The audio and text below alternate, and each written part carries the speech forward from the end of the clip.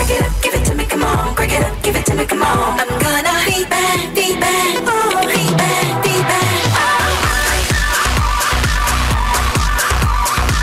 Jonathan Lowe. That's it. Why don't we do a spin here to show everybody that? Come on, let's do a little spin here. We're going to show everybody all the good property here. Isn't this fine? We got some grade A escorts here. That's right. So anyways, first question for me and everybody at VillageTV.com is, what are you up for today for these awards? I've been nominated for Best Bottom.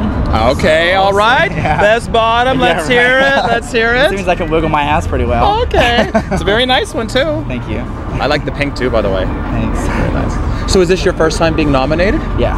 Okay. What do you think? How are you feeling? I feel great. It's nice to be out here in LA. The weather is fabulous today, so it's kind of nice to take a break from school, come out, spend some time on the West Coast, get a feel for it. And where are you from, for people who don't know? I am from South Carolina, but I live in Boca Raton, Florida. Look at you. You and all the old people. Yeah. I don't have gray hair. Oh, wow. That's great. Yeah. So could you mind me asking some questions about the escort stuff? Sure, yeah. Okay. Give me an example of what would be like a great thing about the escort business, and give me a thing that would be like kind of like yikes. Wow. Well, those are two really good questions. One, the first would probably be that the good thing about it is it's opened up a lot of opportunities for me. I know a lot of people probably feel that that's, you know, baloney. It's just escorting, you're having sex, but the money is extremely well, and it's helped me get through school. All right. And you know, I'm continuing my education and continue on to medical school. And yeah, I mean, you know, it's opened up a lot of doors for me, and it's trained me to be money conscious of my time, you know, worthy of a lot of different things. So yeah, it's been a very good venture for me so far. You got any stories that you got any stories that maybe that were like, can you tell any horror stories? Is it okay? Or even like a bad thing? I know that's a pressing question. Yeah, I guess I can tell you. No names. No names. Well, this is kind of gross, but well, whatever. It's kind of funny. You know, when you're called to go to see your clients, you know, you kind of have to, you know, do what they want you to do. Right. Yeah. Well, you know, and it's give and take a little bit.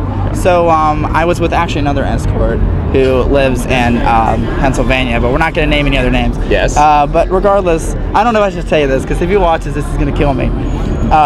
You don't have to. I thought maybe someone, I don't know, people, so they can get a whole feel for what your whole job's like, because maybe they don't know. Well, I mean, you know, a lot of it's dealing with riffraff, phone calls, constantly emails. I mean, you have to go through and you have to have a roster. You have to really be very well organized. You have to, I mean, and you see a lot of people on there too that don't take it the same way that I do. I mean, you know, they disrespect it. They use the money to go out and club every night. They party all the time. They go down a spiral that's constant, and they never can get out of it. They're 30 years old. They don't have education. They've spent their whole life escorting, so it's not such a good thing sometimes. But if you have a good mind and you keep your, you know, your opportunities open, you know, I think it's a wonderful thing. Definitely. Okay. Well, you have a very good head on your shoulders. Thank you. And what kind of medicine are you going to study? I would love to get into plastic surgery. Oh, wow. Well, you were in the right town for that. Maybe you'll be like Nip Tuck in about 10 years. I actually watched that. It's like so awesome. Okay. I got a couple more questions. Do you aspire for any acting or any entertainment thing? This is entertainment, but other forms? Not any as of yet. I would love to have the opportunity, and a lot of people actually said, you know what, the porn and the escorting is going to be your downfall. You're not going to be able to get involved with that because you have this in your past, and I don't think that's true. I don't think so either. Yeah, I think that if people like my personality and they like to see me on camera and they like to see me on their television screens, that doesn't matter what's in the past. I acknowledge it, accept it, move forward from it, and I don't look back on it as it being a negative thing at all. Okay. So, yeah. In ending, do you have anything, why don't you look right in the camera, do you have anything to say to any of your fans or people who are going to be your fans? Wow. I put you on the spot a lot, huh? You really had to do that. Am I turning red? No, you're turning pink like your shirt. Just all I have to say is, you know, enjoy the movies. I've worked really hard on a lot of this stuff, and hope you guys enjoy it.